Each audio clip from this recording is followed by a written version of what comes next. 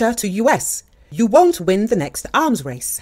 Sergei Ryabkov, Russia's Deputy Minister for Foreign Affairs, has said he does not rule out an armed conflict between Russia and NATO, saying there is no way to restore relations. Ryabkov said in an interview with Russian state-run daily Izvestia.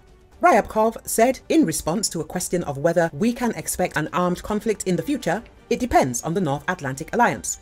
NATO has a choice. As we already demonstrated, we are ready to protect our national interests by all means. I don't think relations between Russia and NATO will be restored in the foreseeable future.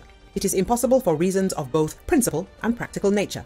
If someone in the West thinks that we need these relations and will come one day and ask for their restoration, then this is the biggest mistake. He added. Ryabkov said that the US won't win the next arms race against Moscow. If the US expects to win another arms race, then the Americans are mistaken.